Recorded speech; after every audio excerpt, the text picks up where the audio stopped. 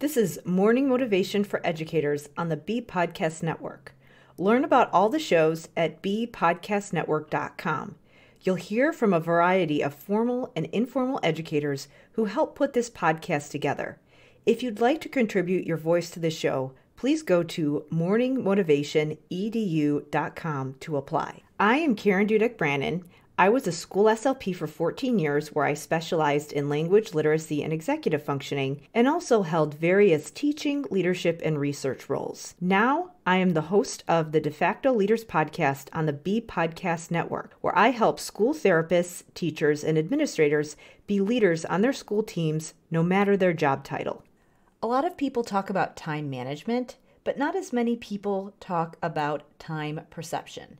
So I wanted to share a little bit about that today, how it impacts our ability to plan, how it impacts how we feel about the things that we do during the day, as well as some cognitive distortions that we all may engage in when it comes to thinking about our day and the activities that we gravitate towards, as well as the activities that we avoid. So our ability to sense time and really gain an understanding of how long things take and really just feel time passing is part of our executive function. So when we think about what 5 minutes means, for example, we have a number of associations that we might make when we hear that. When someone says, this takes 5 minutes, there are a couple things that pop into our mind if we have the ability to sense time. So one thing that we might think of when someone says 5 minutes, you might actually think of the number 5. Or if you see the number 5, you see that symbol and your brain immediately takes that symbol and makes it mean something. So you might think of something that takes you 5 minutes. That gives you some context for knowing what that means. Something else that you might think of is that you might see a clock and envision the space on the clock that indicates 5 minutes. So for example, you might see the space that the minute hand might go through in order to take 5 minutes on a clock. But if you don't have the ability to sense the passage of time, 5 minutes, it doesn't really mean as much to you. And so it's hard for you to understand how long that takes. This is why certain kids who avoid tasks or refuse to do work, sometimes they're doing it because the work in front of them seems really overwhelming. You might be able to tell them and say, you know what, it's just going to take 5 minutes. It's going to be really easy to get through. But that doesn't mean anything to them if they don't have the ability to perceive time and sense time.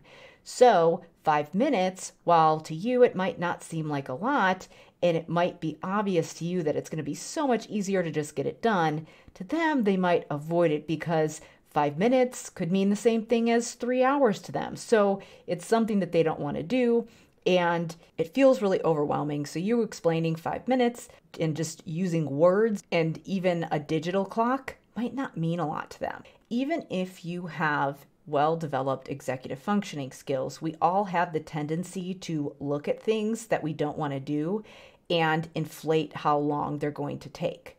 So for example, if you have something difficult in front of you and it's probably something that's going to take 20 minutes, then that 20 minutes of time spent doing something that you don't want to do is going to feel a lot heavier and harder than something that is going to take 20 minutes that maybe you enjoy doing. You might not even be thinking about how long it's going to take if you're doing something that you enjoy. You could just keep doing it all day long if you wanted to. So what are some things that we tend to do when it comes to things that we don't like? And how can we make sure that we reframe? So a couple of things come to mind here when it comes to perceiving time and helping us move through tasks that might not be the most preferred thing on our to-do list. So something that I notice that I do is that I don't like to respond to emails. And if I see a list of 30 emails that I have to respond to, I might know that that whole task of responding to those emails might take me maybe 10 to 15 minutes, but all I see is a bunch of messages and I see all of those highlighted things in my inbox and I get really overwhelmed and I get this feeling of anxiety and I almost forget how much 15 minutes really means. All I feel is the weight of that task in front of me. So what helps to do for me is that I have to really reframe and think about what 15 minutes means. Is there something else that's super easy that I can compare it to show myself that this task in front of me is really not that big of a deal, so that I'm not inflating it and making it feel like it's this 3-4 hour thing when really it's just going to take me 15 minutes. So that is one thing that we can do. And if you have a difficult time, let's say that when you're looking at a digital clock and you see those numbers and it seems very abstract to you, what you can actually do is use an analog clock so that you can actually see the space on the clock as you're doing that activity. That's something that might make it a little bit more tangible to you. And that's something that I recommend doing with your students if they are avoiding, inflating, and they are really struggling to understand what 5 minutes means or what 10 minutes means. A lot of times those digital symbols, again, they require you to take this additional step and really think about space and time, because all you're getting is this written symbol. So seeing that visual on the analog clock makes it much more tangible. It's essentially doing that step for you, so you don't have to do as much internal processing.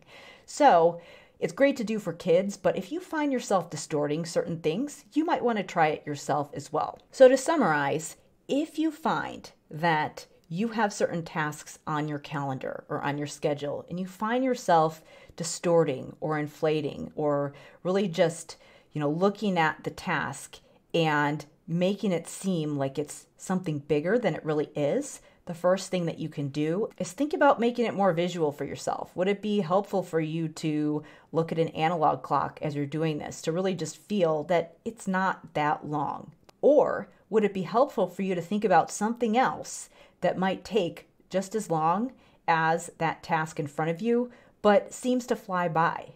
So for me, checking my email, I pair it to something that's easy so that I make that task in front of me seem less overwhelming. And also what this does is that pairing these activities together and making these comparisons in your mind helps you to build that sense of time perception, because you're giving yourself additional context. And this is going to help you be more efficient with your time overall. And also it will help you to reframe those things on your to-do list that you might not look forward to. So it'll help you to go through your day with much more ease and work through some of those things that are inevitably on your to-do list that you can't avoid, but you need to do in order to get through your day. Thanks for listening, and whatever role you have in education, we have a podcast for you at bpodcastnetwork.com. Who among your friends and colleagues needs to hear this message today? Please share it with them right now.